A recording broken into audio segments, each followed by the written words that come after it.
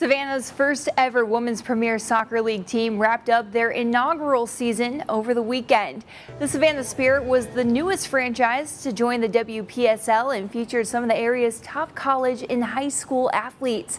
The Spirit made their historic debut just 3 weeks ago and finished the season with a 2-2 record. Of course, the schedule much shorter and different this year due to COVID-19. However, in the Spirit's just 2 home games, which were played at Benedictine Military School, nearly $4,000 was raised for nonprofit community partners. While the season might be over, it's only just the beginning for the Savannah Spirit.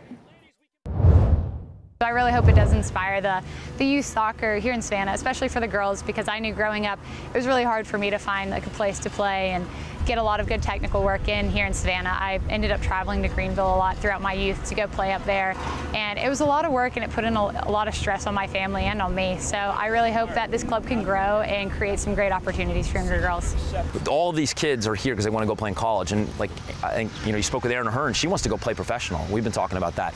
That's not easy. That's an even higher environment, or a harder environment. We want to push them to get there, but also prepare them well to do that.